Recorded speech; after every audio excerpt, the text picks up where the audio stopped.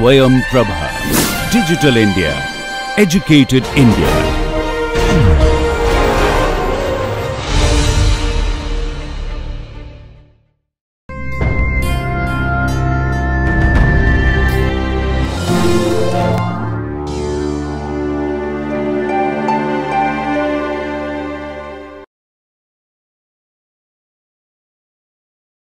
In this lecture, I am going to introduce you to the notion of equivalence of matrices.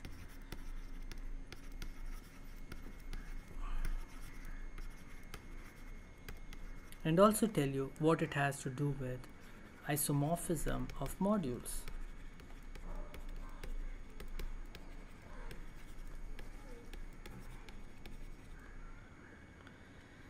To start with, let's look at the definition of equivalence of matrices. This is an equivalence relation on rectangular matrices over a commutative ring R. So let R be a commutative ring, and let's say M by N R denotes the space of all M by N matrices with entries in R. This is not a ring, it's just a set. Definition: we'll say that x, y in M and R, we say that x is equivalent to y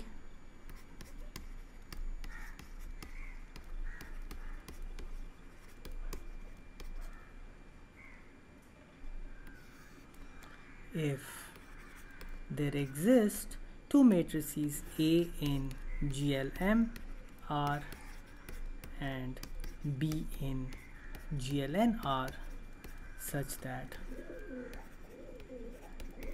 y is equal to AXB. So it's not difficult to see that this is an equivalence relation. It follows from the fact that this is basically an action of the group GLMR cross GLNR on M by N. This will be M by N here. And these equivalence classes are called equivalent matrices. So the relevance of equivalence of matrices to the study of modules comes from the following theorem. If x is equivalent to y, then you can look at the module Rm mod the column space of x. This is going to be isomorphic to Rn column space of y. Isomorphism of R modules.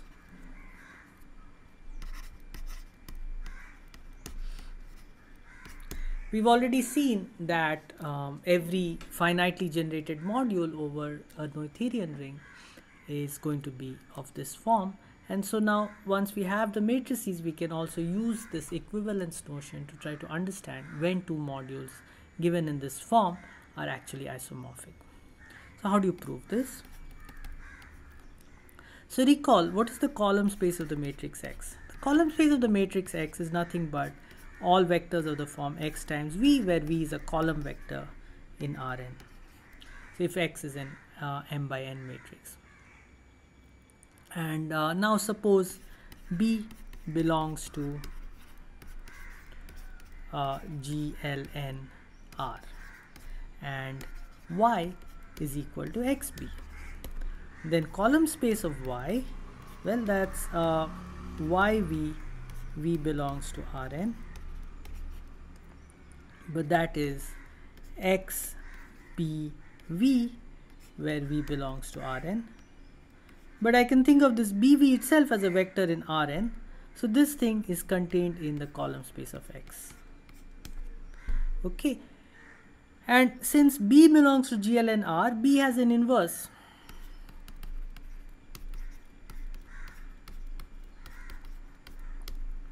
And I can write x equals y B inverse. So then I can apply the same argument by replacing the role of x with y and b with b inverse, and I get that column space of x is equal to column space of YB inverse, which we'll see is contained in column space of Y. So then together this means that column space of X is equal to column space of Y. So firstly what we see is that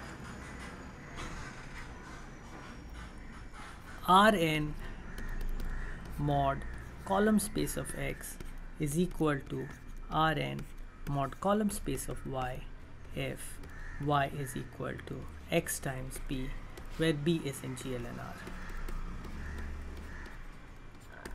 So this is one side of the notion of equivalence, that Y is X times B. What about the other side? So let's now look at the case that Y is A times X. A belongs to GLMR, and so this A defines an R module homomorphism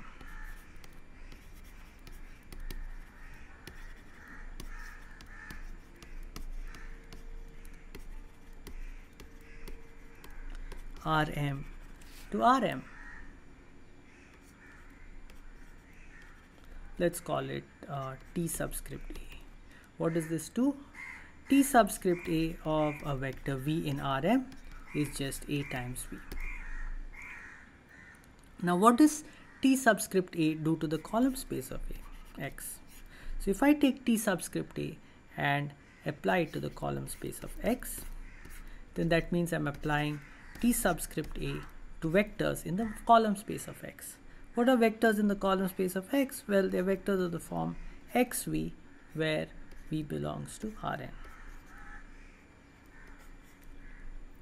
But what is TA of xv? Well, TA of xv is AXV, where V belongs to Rn. But AX is Y. And so this is the column space of Y. So what we see is that TA maps the column space of X exactly onto the column space of Y. And because A is in GLMR, this TA is actually an invertible R module homomorphism, and therefore it's a bijection. So T subscript A maps the column space of X bijectively onto the column space of Y. It's an isomorphism of the column space of X onto the column space of Y. So T subscript A is from Rn to Rn, and you have this quotient map from Rn to Rn mod column space of X, and you have the quotient map from Rn to Rn mod column space of Y. But this map T subscript A takes the column space of X onto the column space of Y. So it gives rise to an isomorphism T subscript A bar, defined by T subscript A bar of V plus column space of X is equal to TAV plus column space of Y. And this fact that T subscript A maps the column space of X isomorphically onto the column space of Y says that T bar A is a well-defined isomorphism from Rn mod column space of X to Rn mod column space of Y.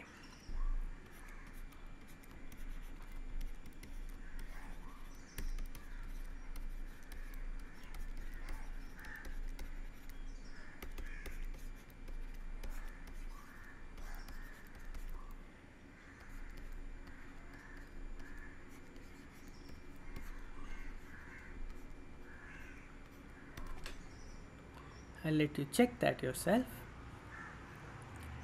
Now we are ready to the general thing. Suppose that Y is AXB, where A is in GLMR and B is in GLNR. Then Rn mod column space of X is the same as Rn mod the column space of x times b. But that's isomorphic. Sorry, this should be Rm. Rm mod the column space of axb, which is Rm mod the column space of y. I guess all these n's need to be m.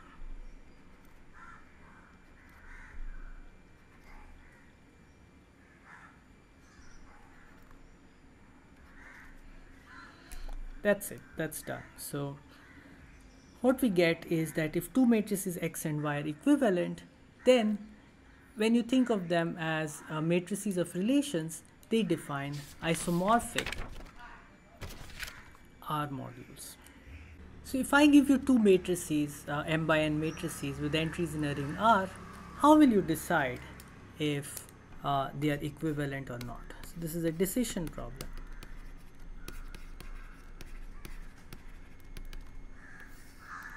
Determine if x is equivalent to y. These kind of decision problems usually are dealt with in two different ways. One is the method of finding canonical forms. So the idea is that for each equivalence class, you find a specific representative which has a very nice form. And you can take each element in that class and you perform a certain algorithm, you would reduce it to an element in the canonical form. And the other is that given an element of your set, you just try to compute certain invariants. So you just take the matrix X and compute some numbers with it. And if you have another matrix Y and you compute those numbers and they turn out to be the same, then X is equivalent to Y. So we have these two approaches, canonical forms and invariants. We'll see that actually the canonical forms approach actually leads us to the discovery of the invariants. Let's begin with a very simple example. Let's just take the case where R is equal to F, a field. Okay, so the theorem is every matrix X in M by n F is equivalent to a unique matrix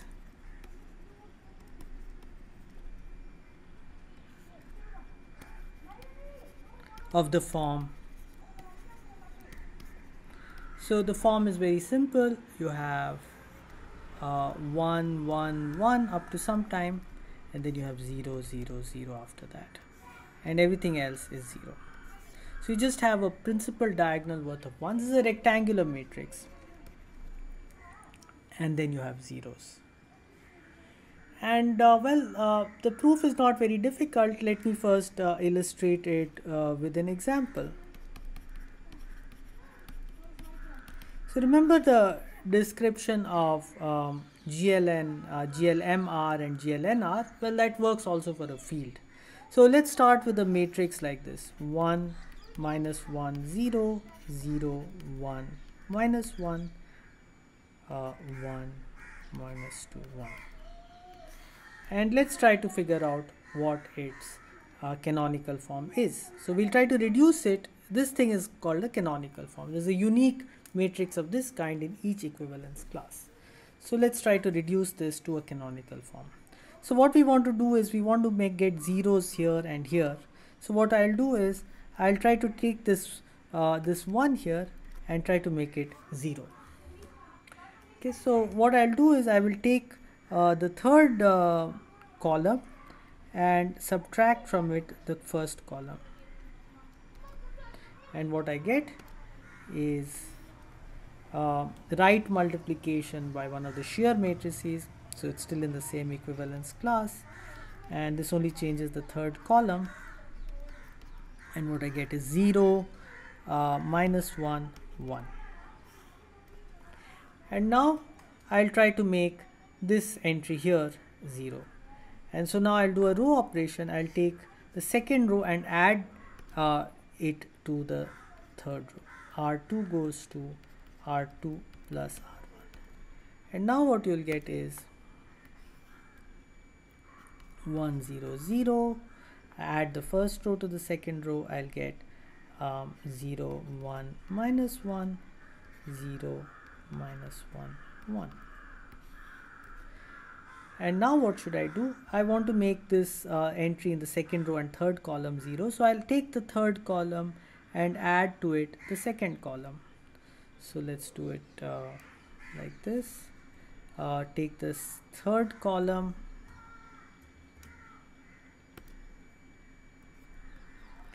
and add to it the second column.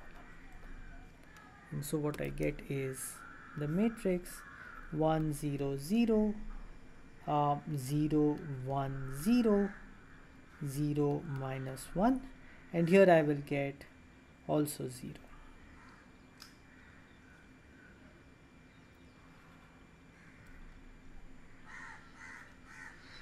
And now I can take the third row and add to it the second row.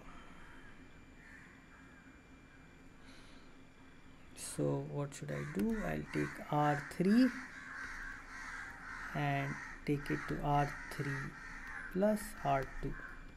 And what do you get? You get the matrix 1 0 0 0 1 0 0 0 0. And this is indeed a matrix of this canonical form. So what we've done is we've started with a more general matrix, and by a series of row and column operations we have reduced it to the canonical form that we desire. And you can take this process that I've used. I've actually been following an algorithm. So let me enunciate for you this algorithm.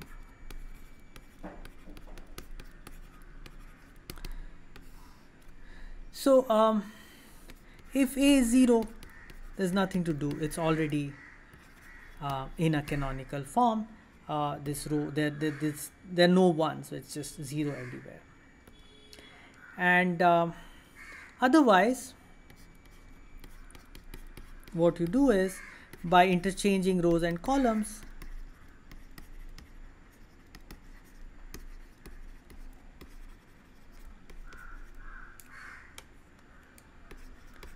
make sure that A11 is not equal to 0. I mean, you have a non-zero element somewhere in your matrix, say in the ith row and jth column. So first you interchange the ith row with the first row, and then the jth column with the first column, and then you'd have moved that element from the ith row and jth column to the first row and first column. Okay, and now what we'll do is we will kill all the elements of the first row and the first column except for the element in the first row, first column, the corner top left element. So what we have is this situation. We have A11, A12, A1n, A21, AM1, and we have whatever here. I'm not particularly interested in what's over here at this moment. I'll just put a star here. And what I want to do is I want to kill all these things. So what you do now is you take Ri and replace it by Ri minus AI1 by A11 Ri. So this A11 is non-zero, so, and we are working over a field, so we can definitely divide by A11, and this will have the effect of killing off the element AI1. And so you do this for I equals 2 to m, and then what you also do is Cj goes to Cj minus A1j by A11. Sorry, this should be R1 and this should be C1 for j goes from 2 to n. And so now what you've got is you've taken this matrix and you've made all these entries 0.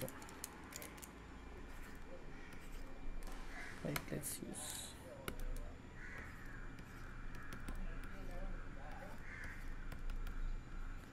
And you've got some matrix here, A prime, let's call it. And now what you can do is you can repeat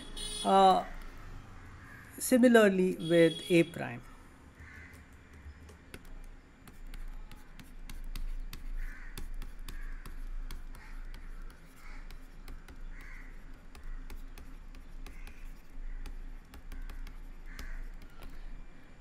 So what you can do is you can interchange rows and columns of A prime and make sure that out here you have a non-zero element, and then use that to clear out one more row and one more column except for the diagonal entry.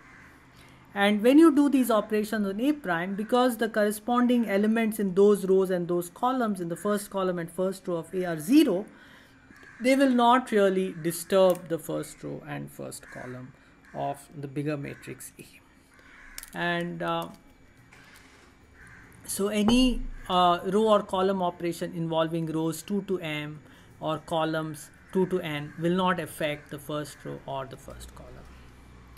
And eventually you'll be able to reduce your matrix to reduced this canonical form. So what is the meaning of all this? So firstly, what we note is that there are minimum mn plus 1 possible canonical forms, right? Equivalence classes. Namely with 0 ones, 1 1, so on up to minimum mn ones. And the class of the matrix 1 1 1, where you have r ones and then 0,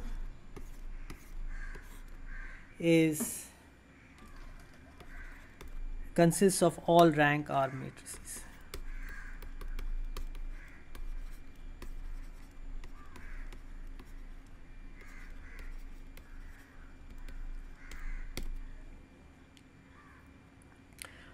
Because if you left multiply or right multiply a matrix by a non-singular matrix, then you will not be changing the dimension of its column space, and so you'll get a matrix of the same rank. So if your original matrix had some rank, but then you reduce it to this canonical form with rank R, then the original matrix must have had the same rank R.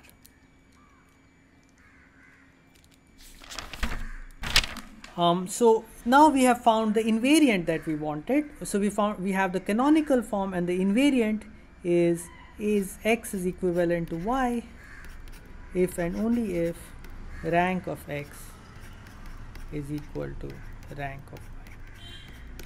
And there's even an algorithm for computing rank. What is rank of x? It's the smallest integer r such that all smallest non-negative integer r such that all r by r minors of x are 0. You may have seen this in your linear algebra class. So this rank has a very nice interpretation in terms of the matrix and is therefore easy to compute quite directly.